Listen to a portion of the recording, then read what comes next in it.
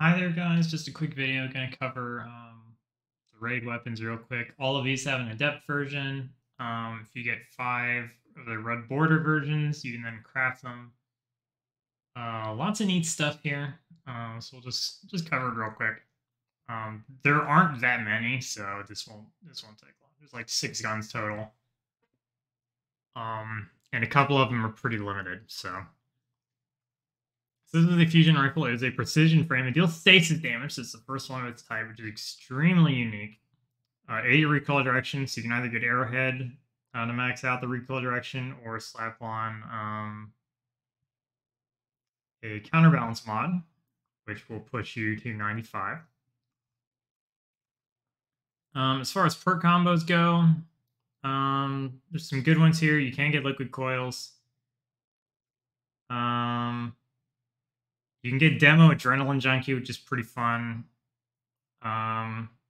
Successful warm-up is very good and a lot of fun to use. Overall, I mean, you can honestly, like, it's got a good perk pool. Sleight of hand is honestly pretty decent. Bait and switch, not so much, unless this gets a buff. Chill clip on this, very good. I think compulsive reload or chill clip and then demo AJ will be the best rolls you can get on this. Maybe throw in, something like, perpetual motion, tap the trigger for PvP. It's not a bad perk pool. There isn't anything spectacular besides like a synergistic chill clip roll, though. But I think that's good enough that you will have something there to work with, no matter what you want to do.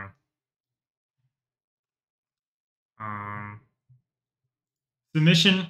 I think this is like probably my second. I think this is my second favorite gun that I've gotten so far. The grenade launcher might replace it at some point. I think the pulse is going to be my favorite, but I think this is my second favorite for now. And it's largely due to the synergy this gun has with some of its perks and the Soul Drinker origin trait. So guys, that's something to go over real quick. Soul Drinker origin trait. Gain health based on the number of hits before loading. So not kills, hits. So if you're like full autoing a target with these guns for a while, and then you reload, you get a pretty significant chunk of health. And this SMG has multiple options that will combine well with this. And I say this because the way I understand it, and the way as far as I can tell that it works, is it is only on manual reload. If you bypass the manual reload animation, it doesn't consume the heal, which to me would imply that it keeps stacking the hits. I don't know if there's a cap on this. It is something I need to test. But assuming there isn't a cap, you have 2 ways that you can dodge the manual reload in this column. So you can use overflow or subsistence. Either one will refresh part of your magazine. And then in this column, you have demolitionist, which will also allow you to bypass it. My role here is subsistence demolitionist. And this is what I've been consistently using in my kinetic slide basically since I got it. I'm not even joking. I freaking double enhanced perked this forensic nightmare, and I have not touched it since I got this. It's just so much more fun. I think a lot of it has to do with it being a lightweight frame as opposed to precision. It's just a more engaging running gun frame to use. So get something like this with Demolitionist, Frenzy as well. In a way, it's like a kinetic funnel web. The common funnel web god roll is Subsistence Frenzy. So you can get that here. You can get Overflow Frenzy. It also has Swashbuckler, which isn't bad by any means. So that option is available to you.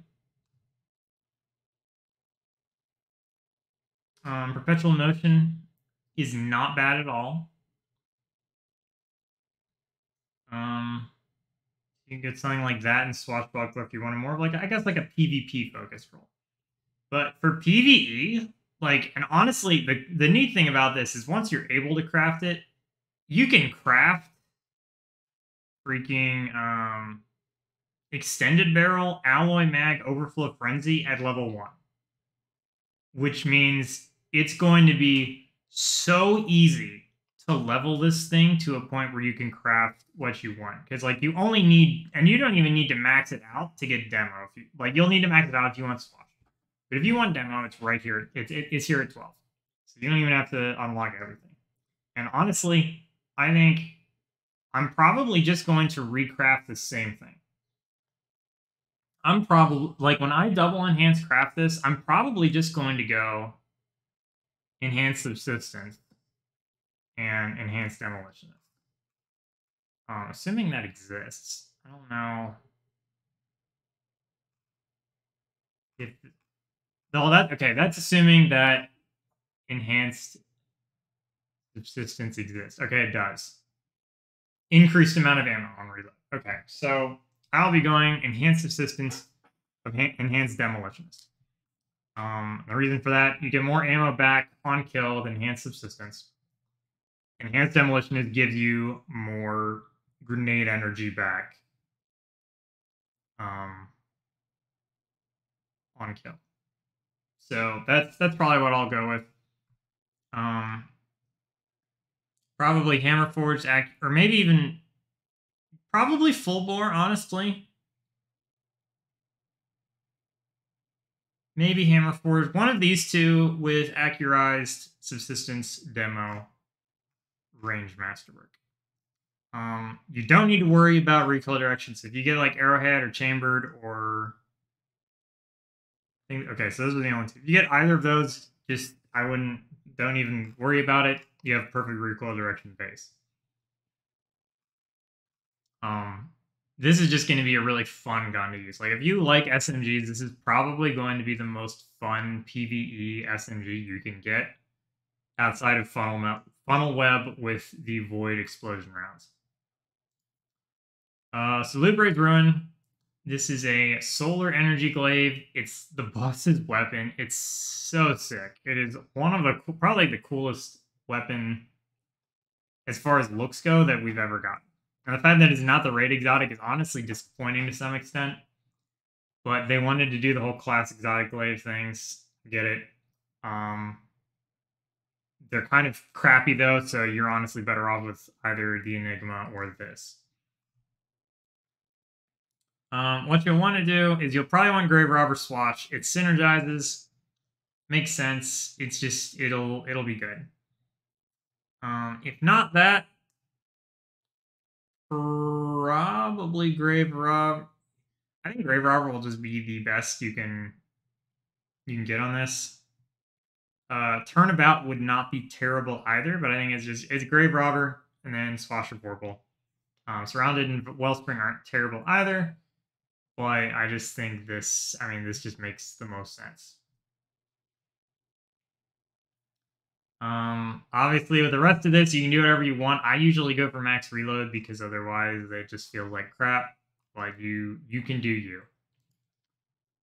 Forbearance. Okay, energy wave frame grenade launcher. This has a lot of fun things you can do with it. You can get double full roll. You've got ambitious assassin chain reaction. You've got unrelenting in this column, which I would assume pairs pretty well with Soul Drinker for the healing. Golden Tricorn is genuinely not a bad damage perk if you are someone that uses Arc quite a bit. So if you're like a Titan or a Warlock, it's really easy to synergize around that. Obviously, Hunter, not quite so much. But the option is there. Wellspring, very solid. Very solid perk as well. So you've got a lot of options here, and you can really, like, whatever catches your fancy. Unrelenting Chain Reaction is probably going to be the one I will want. With a Reload Masterwork. Ambitious Assassin Chain Reaction would be a close second. Once I get the opportunity to craft this, I don't know what I'll go with yet. There'll probably be one of those two.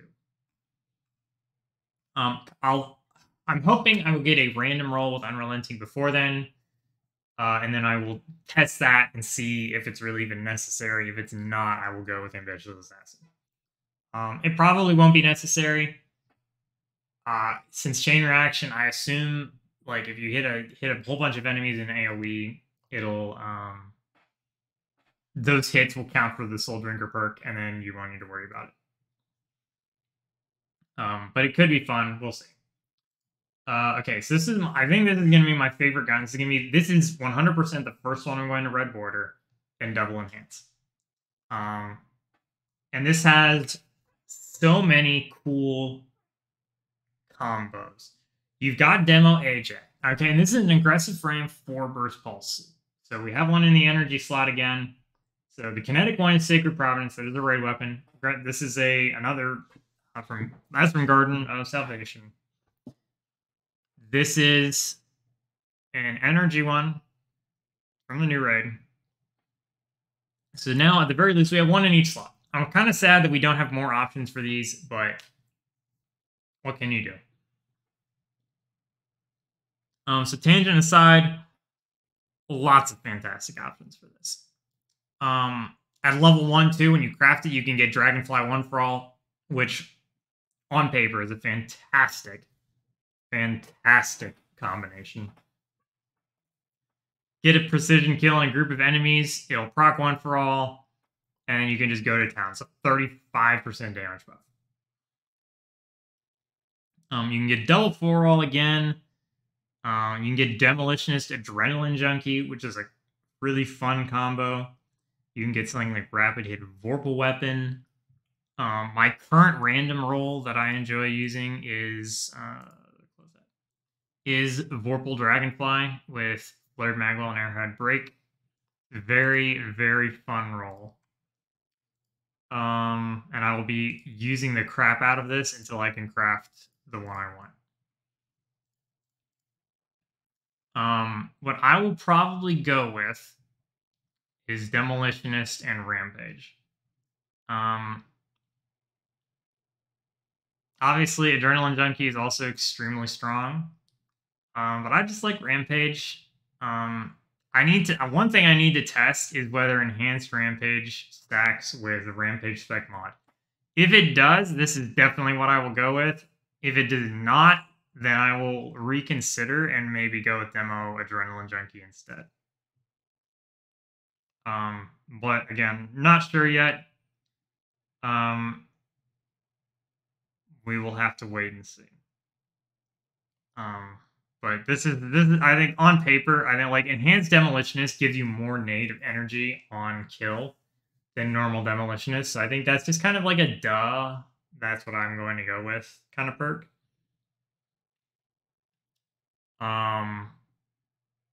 But Enhanced Dragonfly gives a reload bonus, so that is also appealing.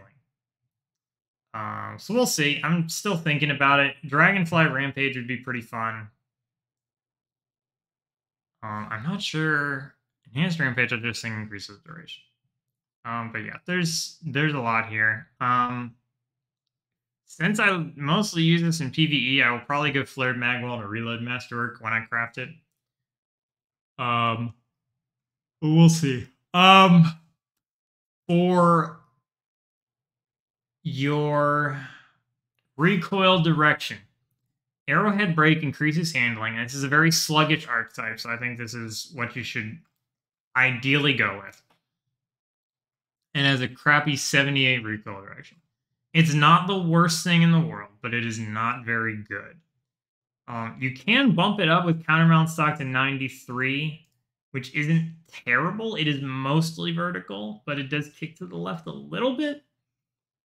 So that's something to keep in mind. I'm going to test that, actually, because 93 is not terrible at all. I'm going to test that, because if so, you might be able to pull off Hammer Forge instead. But I just think going with Arrowhead it just makes the most sense, I think. Because then you can use a different mod on here. Because you can use like a Rampage or Dragonfly spec, and then you could use like a minor spec, major spec, full auto retrofit if you're a fan of that.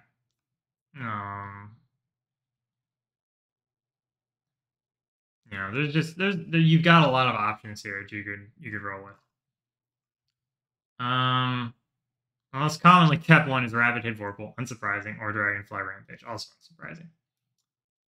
I'm surprised people kept Bait and Switch. I think that perk sucks. If you are a GM PvE nerd and you like hanging on to weapons for PvE endgame, like Grandmaster Nightfalls, anything with shields, Rapid Hit Adaptive Munitions is probably the role for you. You'll stick it in your vault. You will use it in, like, I don't know, 2 or 3 strikes where arc shields are actually important. Because honestly, off the top of my head, there really aren't that many. It's only really anything with Fallen is gonna have arc. And even then it's iffy because a lot of times the captains end up being overload champions. But again, the whole point of this is that its effectiveness against energy shields that don't match the weapon's damage type, it adapts its damage output. So this will just be good anyway. If you want to use a pulse, this will be good.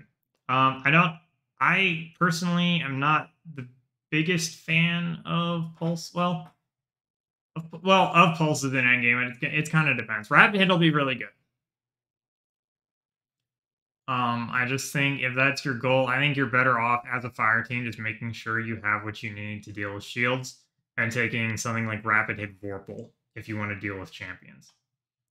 This isn't a bad perk. I just think it's a little niche, and this gun has better combos. If this was the scout rifle that I've forgotten the name of, hang on a sec. So this scout rifle, where the heck is it? Here we go. So this scout rifle has basically the perfect shield breaker combo because you can go armor piercing rounds, Genesis, adaptive munitions. You can craft this at level 4, so you don't even have to level it all that much. You can get like corkscrew, armor piercing, and then this. And I mean, it's just game over for anything with a shield in endgame content. And that's also in the energy slot. So I'm not sure why you would go with this when Vorpal is available. You can if you would like. I just don't think it's that great. Let me talk about Turnabout real quick as well because I think this perk is actually very good. I thought it was oddly specific and only worked on enemies in their super. There would have been like Lucid Knights and nothing else. This is just any shield. So the stupid mod over shield that they give regular hive enemies count. Regular shields in the environment on like captains and stuff count. Just anything that's a shield, you break it, you get an overshield instantaneously, and it lasts like 10 seconds. It's insane. On this gun, I don't think I would take this in this slot just because you have Rampage, you have AJ, you have Vorpal, you have one. Like, everything else except this stupid perk is better. But on something like Submission, you could go Turnabout and a damage perk, Turnabout. Like, Turnabout Frenzy would be very, very good for PvE. Because if you break a shield, you get an overshield. Frenzy keeps you in the fight for longer. Just be very, very strong.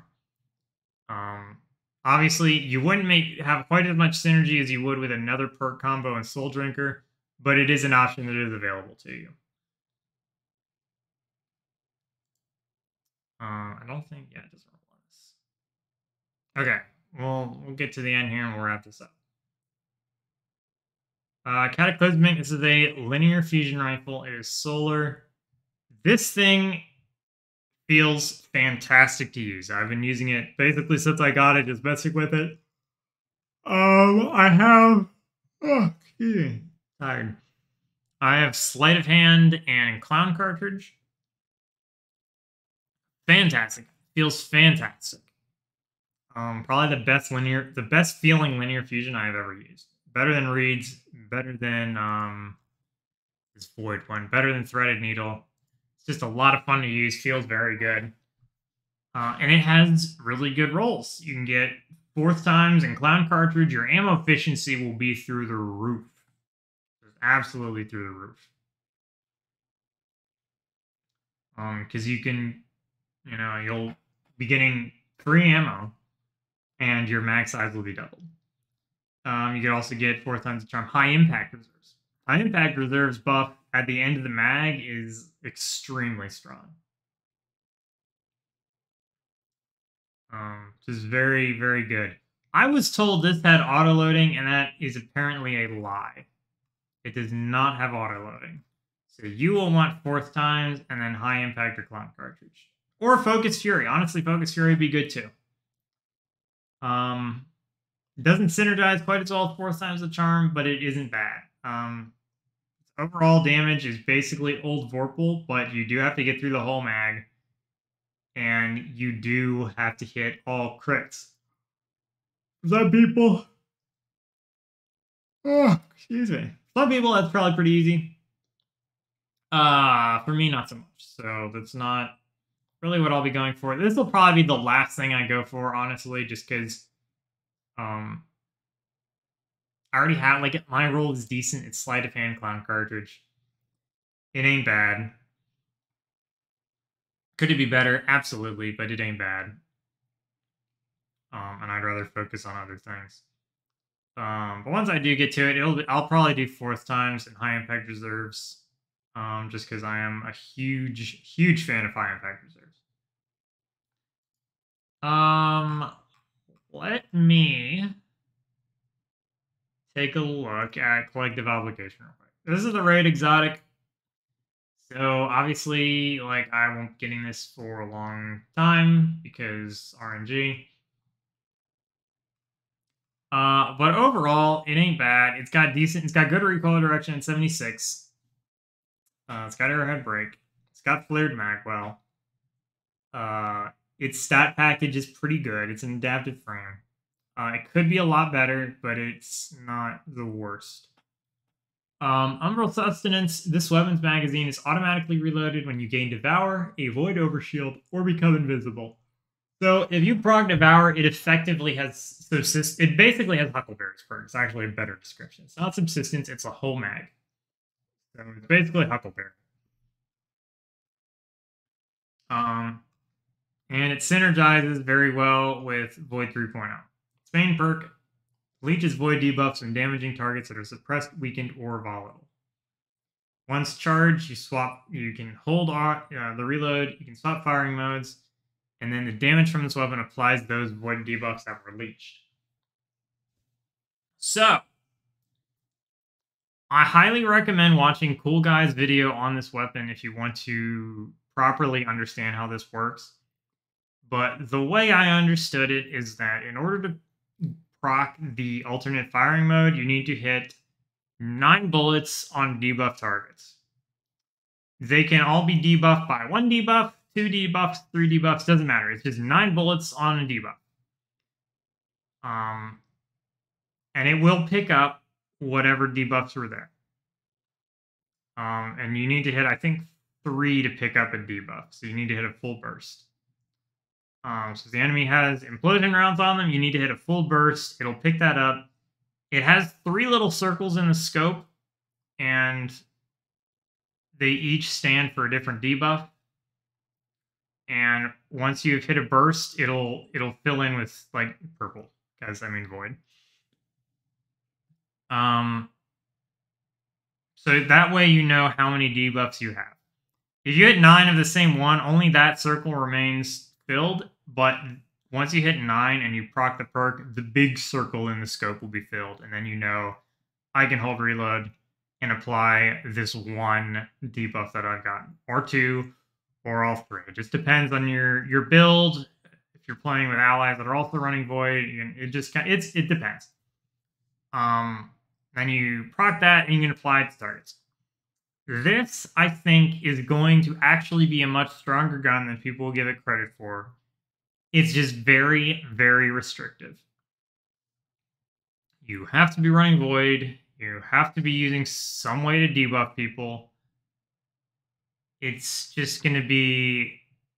I don't necessarily want to... I think frustrating is the wrong word. I just think it's going to be a little... It's going to be a little too much work to be properly fun. Once I get my hands on it, if I ever get my hands on it, maybe it'll be different. But I feel like just looking at the perks on paper, it's a little much.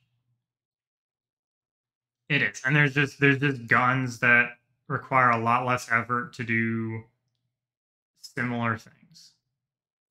If I like, because the main thing I would use it for would be to apply volatile rounds. So I would leech volatile and apply volatile. I'd use the volatile mods, etc. And I just I could do that. I would I've got a good void bow. I've got deafening whisper. I just picked up the catalyst for the dead messenger today that I'm going to finish, and that is a weapon designed to break shields that has turnabout on it, and its main damage that it the main damage that you start with the other two element swap weapons is void. So I mostly use it with void. I can hit a whole room's worth of enemies and blow them all up. So I don't know why I would use this in that case. But I mean, I do like adaptive frame pulses, so maybe I'm just a little harsh because it feels it feels kind of shoehorned in. It does. I don't remember who it was that said it. I think it was, I don't remember if it was Cool Guy or if it was just some post on Reddit. But it's a void-themed gun, which makes sense for this season. So why isn't it this season pass exotic or just some sort of seasonal quest exotic? Why is this tied to a raid that has absolutely nothing to do with void? Absolutely nothing. This is the only void weapon from this raid. It's just there. And I'm not really sure why they went that route. Not a bad gun by any means. It's a little out of place. I'm surprised they didn't make the boss's glaive the exotic. But I'm glad they didn't. I'm just kind of confused why this is the raid exotic. I feel like they could have done something else with this. But I mean, who knows? Once I get my hands on it, I'll mess with it. And then we'll see how it goes. I don't believe it has a catalyst of any kind. So how it is how it is. Let's.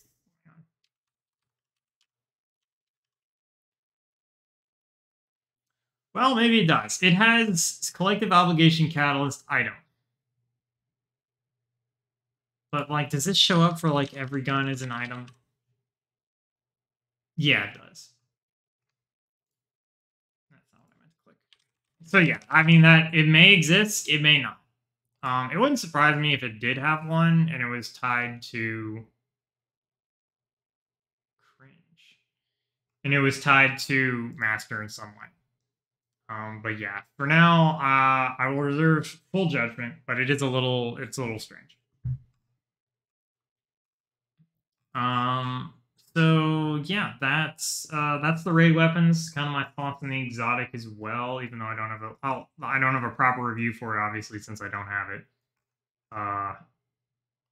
But yeah, I think it's one of the most unique. It's extremely unique. I wouldn't say it's my favorite raid, but it's definitely the most unique raid they've made since probably it definitely has Last Wish vibes.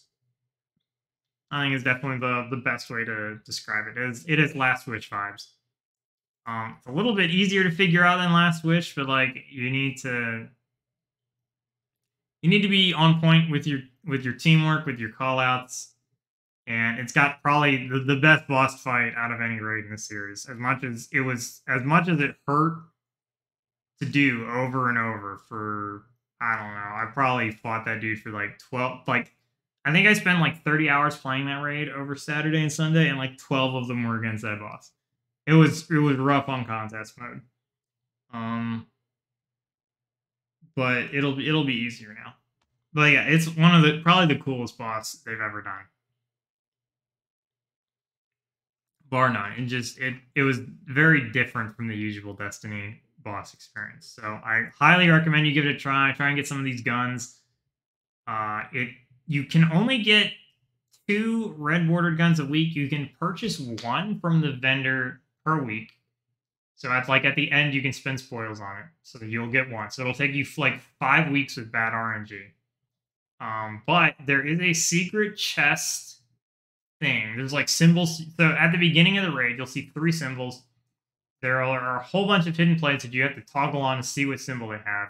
If you match all 3, if you find all 3 of those symbols that match at the beginning, there is a second chest at the end of the raid after you kill the boss that drops a red border weapon. Now, I don't know whether that's random or not.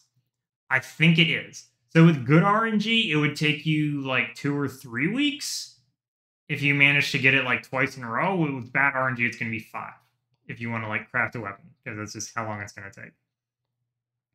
But so just like make sure. Well, okay, that's assuming that it's only once a week per account. If it's per character, this won't take long at all. Because then you can just run it 3 times, get 3, and with any luck, it'll take you 2 weeks. Or 2 or 3 instead of 5. With good RNG, it'll just be 2.